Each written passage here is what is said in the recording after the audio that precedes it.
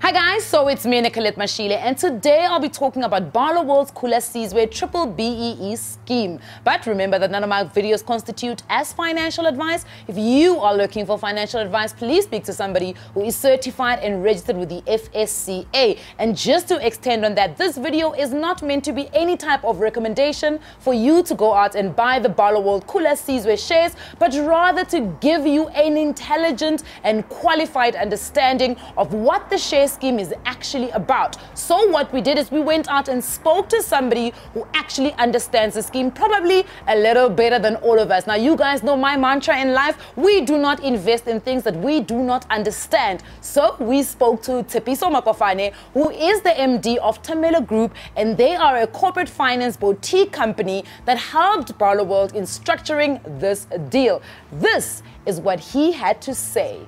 So KhulaSizwe is a property-backed share scheme. KhulaSizwe, the company, which is called KhulaSizwe Property Holdings, will acquire 2.9 billion rands worth of properties from Barloworld and lease those back to Barloworld for the next 10 years. Why would somebody like me want to buy these shares? The big positive for this scheme is that you've got a long-term lease with a blue-chip tenant in the form of Barloworld, and you've got tangible physical property underpinning the value. So that makes it quite different from other schemes in that you have those two positives: physical property and predictable cash flows in the form of a lease. That's exactly the next question I was going to ask you. What makes it so different from all the other schemes that have come out of the South African market? So this scheme is not dependent on share price movement because you're not acquiring shares on the JSE that can go up and down depending on what happens if Donald Trump tweets something that doesn't make sense. Market reacts, so you don't have that here. Property as an investment class doesn't fluctuate as much as shares do, so you've got that physical underpin, and you've got the lease, most importantly, because that property on its own, if it doesn't give you the cash flows, it's not really worth anything. Yes. In this case, you've got the property and you've got the lease from a blue chip tenant in the form of Barloworld. All right, so there's a lock-in period of 5 years. Yes. Why is that so? The lock-in period for 5 years, the aim really is to ensure that there is value creation. This is a long-term scheme and this is a long-term game. So in the first 5 years, the debt would not have been dented. So the aim is that let's give KhulaSizwe enough opportunity to repay some of the debt so that that NAV, the net asset value of the company, starts to increase, and then only list the company or allow tradability of the shares. And why is the public offering only made available for Black South Africans? This is a BEE scheme. I think everybody is aware of the socio-economic background that we come out of as a country, and Barloworld's aim here is to make a societal impact. On the other two components of the scheme, it's important to note that from an employee and management perspective, the scheme is open to everybody. So for staff, it's both black and white, but for the public scheme, it's only open to black people because it is a BEE scheme. And how many shares can I buy? The minimum is 250 shares, which cost 2,500 rands, and there is no real maximum because the maximum shareholding in KhulaSizwe is what is available for offer, which is 16.3 million shares. Okay, so how will the allocation happen? So if I have more money than another person, will I get more shares than them? The priority will be given to smaller applicants, so those who are applying for 2,500 rands worth of shares first, because the aim is to make the scheme as broad-based as possible. So it will be on a bottom-up or smallest to largest basis, and so those with too much money will be, in this case, discriminated against. Yeah. All right. And then what happens if the scheme is undersubscribed, or what happens if it becomes oversubscribed? So if it is undersubscribed, the difference between, and there's a minimum. So the minimum, absolute minimum we're aiming to get is 120 million. Mm-hmm. So if it's lower than 120 million, the scheme is unsuccessful, so we don't proceed. And the entire 30% that's been made available will be reallocated to Barloworld employees, who are the other two category of shareholders. And if only 120 million or 125 million is subscribed for, the difference between the 163 million and whatever we get above 120 million also gets reallocated to employees. Maybe let's quickly also speak about the different category of shareholders. You've just touched on a little bit about it. Yes. Why is the public offering only 30% of the company? Of the company, because the two other categories of shareholders is Barloworld management and Barloworld employees. And even in those, the total number of participants is about 14,000 people. So the scheme is broad-based, even without the public scheme. But Barloworld's aim was to make sure that it shares the success beyond Barloworld to the broader community, and that's why there's a 30% allocated for the black public. You talked a little bit in our live video on Facebook about the company being possibly listed on a stock exchange after 5 years. Yes. Can you take us through that? So the aim, as indicated earlier, is that for the first 5 years, lock in, no tradability in the shares. From year 6 onwards, the aim is to list KhulaSizwe on a restricted exchange. And what that means is that it's an exchange that allows trading of the shares among black people. And there are other schemes out there, as people might be aware of, where MTN Zakhele, the previous scheme, was listed on the JSE, but on the component of the JSE that allows tradability among black people only. The Vodacom Yebo scheme is on a similar scheme. Sasol is on a similar scheme. The Putumanati, which is a multi-choice scheme, is on a different platform called Easy Equities. So that's a different platform, but again allows tradability only among black people. And only after 15 years will it then be open to all South Africans? Yes. So after 15 years, anybody can trade in KhulaSizwe shares, black and white, and that, so the restriction on tradability falls away completely. Will the scheme pay dividends out to me in the first 5 years? In the first 5 years, no. The priority, in fact, even in the first 10 years, will be to reduce the debt. To reduce. We start on day one with 80% of the acquisition price being funded by debt. So the aim is to use the income which comes from the rental from Barloworld to reduce that debt. All right. Thank you very much, Vusipiso. Thank you. You've made this so much more easier for us to understand.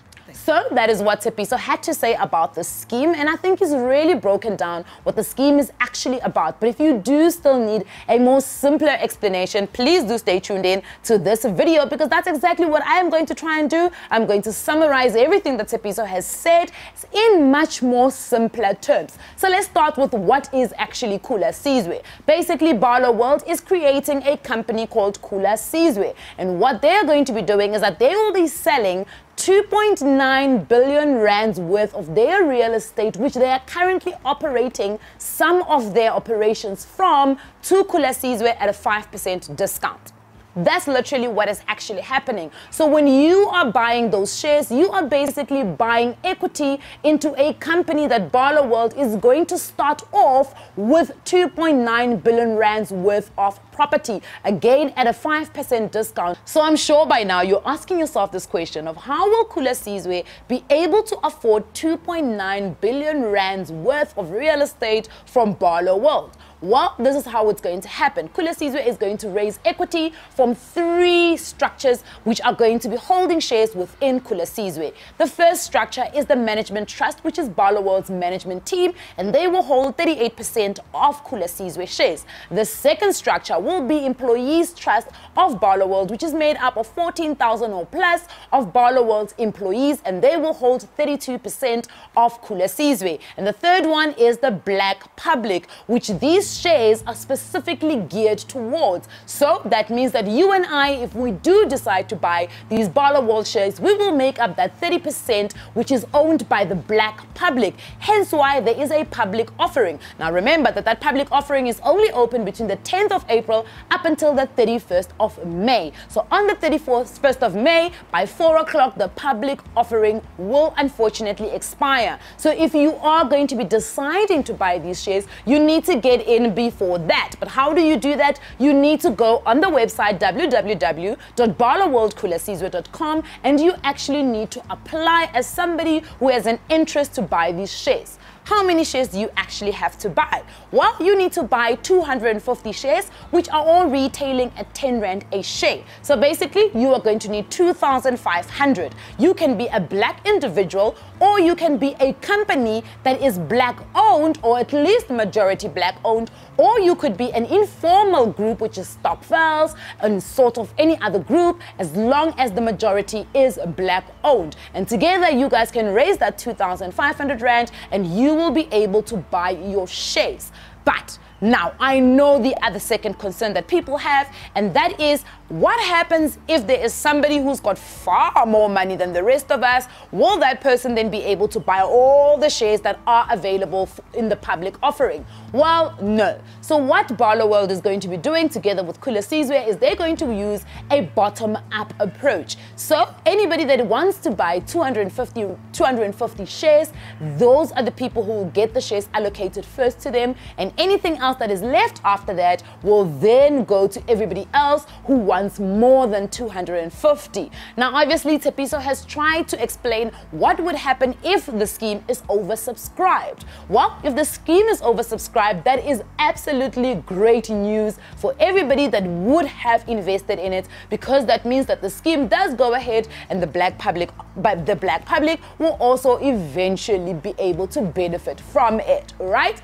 So if it is oversubscribed, what KhulaSizwe will do is that they will allocate the shares after the 31st of May, and any excess money will then be refunded to those who have deposited their excess money. Okay, sharp. Now KhulaSizwe has bought this real estate. What then happens? Do they need to go out there and actually find tenants? How will they make their money? Why would I want to invest in a company that's just sitting with real estate and might not actually have tenants? We've seen many times where people actually buy properties and struggle to find tenants. Well, that is what makes the scheme super special, because what is actually going to happen is that Barloworld is going to go into 10-year leases with KhulaSizwe to actually let out those properties or lease those properties. And that lease agreement is going to be escalated by 8% upfront. So every single year it will escalate by 8%. That is absolutely amazing, because that then guarantees cash flow to KhulaSizwe. In other words, KhulaSizwe will probably be able to pay off that debt portion that they're going to be funding to buy these properties by year 12. This is all information that you can find on www.barloworldkhulasizwe.com. In the prospectus, you will find all the figures of how much the properties actually cost and what the figure looks like after 5% has been reduced, at which is the price that KhulaSizwe will be buying this real estate properties from Barloworld. So basically what you are going to be doing is you are going to be buying equity into a company that will have 2.9 billion rands worth of real estate. So how will KhulaSizwe guarantee any value for me as a shareholder if I do decide to invest in their shares? Well, basically KhulaSizwe will be paying off the debt in the next couple of years through the cash flow that they will be receiving as rentals from Barloworld. Remember, I said that for them to fund this, they need to acquire 80% of debt, which is 2.2 billion rand. So they obviously need to spend the next couple of years paying off that loan plus the interest that will be charged by the financial institutions. And according to their projections, also stated in their prospectus, this will be projected to be done over 12 years. So after 12 years, KhulaSizwe, once it is completely paid off its loan, it will start being able to actually acquire more assets for the company, depending obviously on management strategy. And also remember, as a shareholder, you will be able to attend the annual general meetings and your voice can be heard in terms of how you want the company to actually grow. Another thing to remember is that there will be a lock-in period of 5 years. So if you do decide to buy Barloworld KhulaSizwe shares, there will be a lock-in period for 5 years. And after 5 years, you will be able to buy more KhulaSizwe shares if you so feel, just like you would any other investment, except that it will still be restricted to the black public for them to be able to trade these shares. So Barloworld is thinking that they will list KhulaSizwe on one of their listed and but restricted JSE listings.